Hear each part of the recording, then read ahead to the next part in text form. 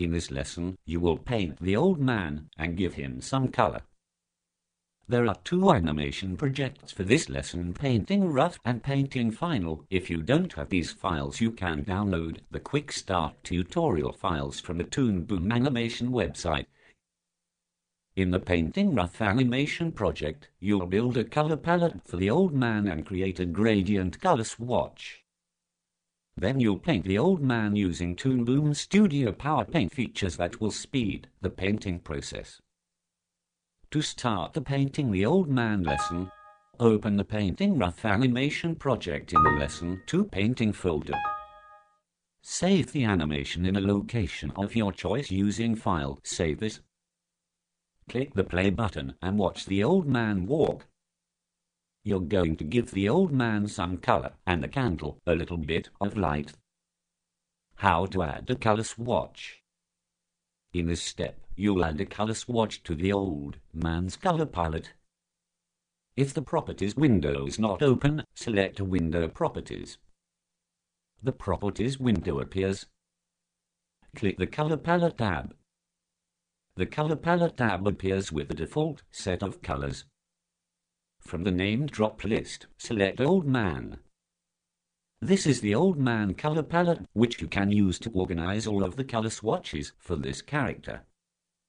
You can click the Show and Hide Color Name button on the right side of the dialog box, just above the swatch scroll bar. This changes the display to a list of swatches and their names. Select the Lines Flame color swatch and click the Add a Color button.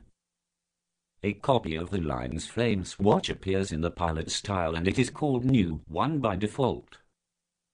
You will edit the properties of this color swatch in the next step. This color palette provides all of the color swatches you need to paint. In this step, you will create a gradient for the candle flame. You'll use the swatch you created in the previous step as the basis for the gradient. How to create a gradient? Double-click the color swatch you added in the last step. You'll use this swatch as a basis for the gradient because the orange color in the swatch is similar to one of the gradient colors. The color picker opens. Select the gradient option. Gradient. In the gradient panel, select radial. The colors in a radial gradient blend in a circular pattern. Click the first marker below the gradient bar. A square appears in the marker to indicate that it is editable. Change the color of the first marker to yellow by dragging your mouse in the color swatch. We use these RGB values 248 for red, 251 for the green, and 17 for the blue. You can use the color slider or enter these values manually if you want. Click below the gradient bar to add the gradient marker. The color of the marker is the same as the marker you had selected. Gradient markers represent the start or end of a transition between different colors. Do one of the following. In the alpha field, if you're using Windows system, type 150. Change the value of the last color to red. You can use these specific values 236 for red, 0 for green, and blue. Close the color picker and that's it. You have created a gradient swatch. Now that you have created a gradient for the flame, you are ready to paint. To paint the flame on the candle, first in the exposure sheet window, select the first drawing in the color Me element. The old man appears in the drawing view window. Now, set up the drawing view window so that you have a clear view of the candle. To turn off the grid, press G, the default keyboard shortcut. To zoom in, press X, and to zoom out, press Z. To pan the drawing view window, press and hold spacebar and use the grabber tool to change the part of the window you are seeing. Select the Paint tool from the Drawing Tools tool bar. From the Color Palette tab, select the gradient swatch you created for the flame. Scroll through the old man drawings and paint all of the frame areas. Press S to advance to the next frame and press it to return to the previous frame. You'll notice that after you paint drawing 8, you will come to drawings that have already been painted. That's because we repeated drawings 1 through 8 in the element to create a cycle. Because each cell in the exposure sheet window refers to a drawing in the animation project, when you update a drawing that is repeated in other frames, Toon Boom Studio updates all frames that reference that drawing. Now that the candle flame has been painted, it requires some minor editing to make it look more natural. In this step, you will use the Edit Texture tool to change the position and length of the flame gradient. To edit the flame in the painted zone, select the Edit Texture tool from the Drawing Tools tool bar. With the Edit Texture tool, click the flame gradient in one of the old man drawings. The gradient editor appears. Grab the handles to rotate the gradient or change its length.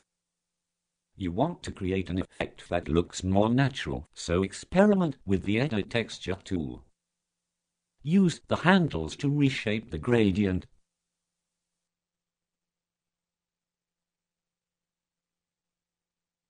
In this step, you are going to use Toon Boom Studio's powerful automatic painting features.